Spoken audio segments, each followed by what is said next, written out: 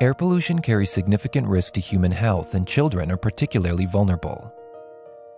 The invisible pollutants inside our buildings can lead to much higher pollution levels. However, work by Ishan Tripathi, a high school student and in the class of MIT 2023, and Joseph Lequatre of Cornell University seeks to draw attention to the risk of indoor air pollution to children's health. Indoor air pollution affects adults and children differently. Children spend most of their time indoors in the child breathing zone, an area defined as being up to 1 meter from the floor.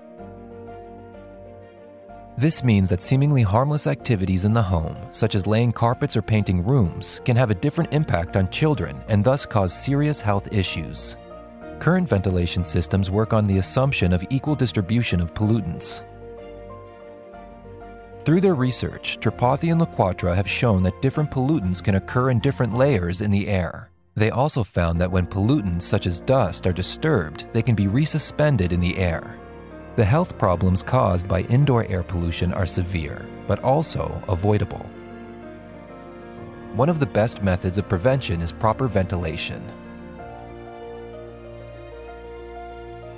When combined with greater awareness and understanding of the risks, these simple measures are sufficient enough to help reduce risk to children of exposure to indoor air pollutants.